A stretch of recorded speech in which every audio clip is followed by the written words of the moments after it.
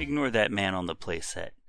Hello YouTube, how's everybody doing today? It's late September of 2016. I'm getting ready to take Sexy out for a flight, a nice evening flight. But first we're going to do a little bit of taxi testing and do a little bit of pre-flight checks.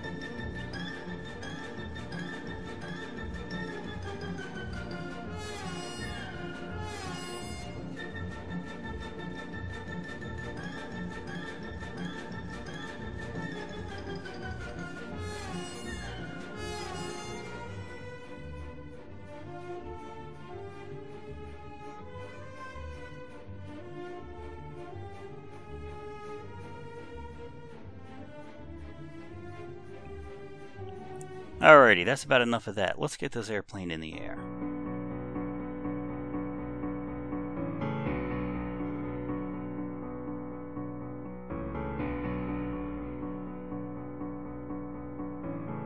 So obviously, as you can see, the big difference is I've upgraded the OSD module. This is a Cyclops Tornado OSD. Obviously, you've noticed that it's got an artificial horizon, which is really cool. It's also got a heading indicator up top, which is telling me which direction I'm flying. The part that I like the most, and is a little bit difficult to tell, you'll notice when I'm looking out over the left wing, right down at the wingtip, at the same level as the voltage sensor, you'll see a little red pitot tube sticking out from under the wing. That pitot tube is actually the same thing that a real aircraft uses to measure airspeed. So that pitot tube sensing ram air pressure and comparing it to barometric pressure, and that's how it's telling me what the airspeed is. So that 42, 41 miles an hour that you see on the left is actually the airspeed and not a GPS style ground speed, which is really cool. It's also really useful because it tells me when I'm getting close to a stall, although I'm not quite sure what the stall of this airplane is.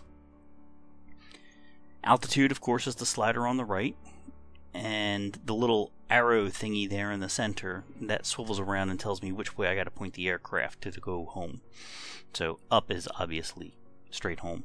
And then, distance from home, home being the place where I launched, is center in the bottom. Now, it looks like the shaky camera, you're probably thinking, this is all jittery and everything. In reality, the control inputs I'm having to enter are very smooth, very easy. The airplane's doing what I want without a lot of fighting me on it. And that makes this flight so nice. I'm going to have such a good flight right up until the very end. Now, it's dusk. It's what in the movies they call golden hour. So I was like, yeah, I'm going to get great footage, great video footage. It's going to come to bite me when we get to the end. But for now, I am in my glory and I'm just sailing around.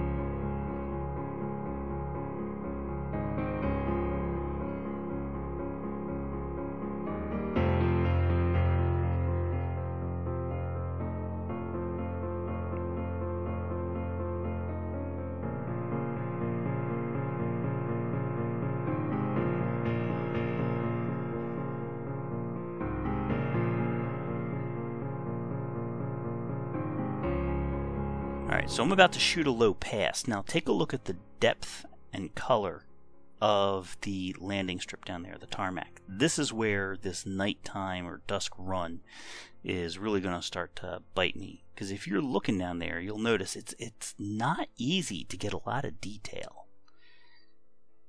And that lack of detail is going to cause a missed approach.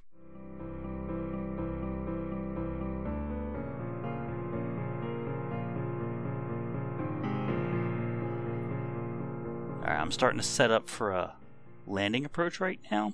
Flaps are down, gears down, almost hit the ground, so I execute a little go around right now. And then we're going to line up for the real run shot at the runway.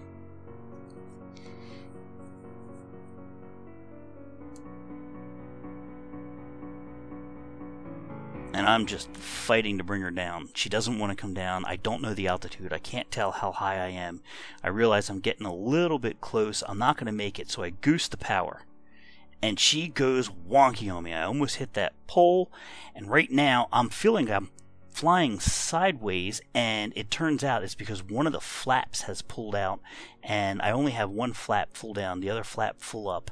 She's not holding altitude. I can't get any airspeed.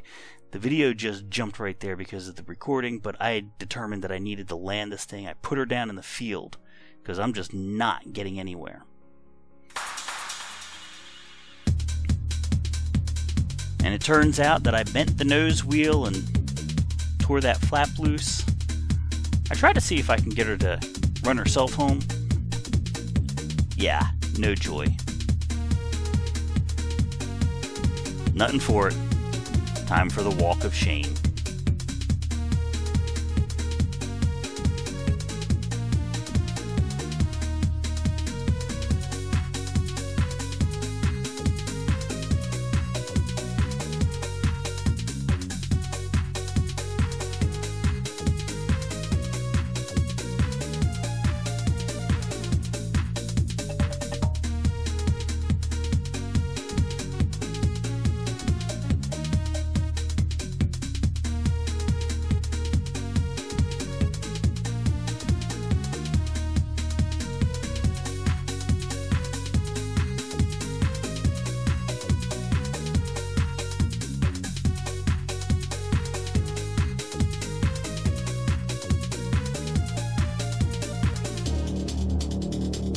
Alrighty guys, well, I hope you enjoyed this flight and this video.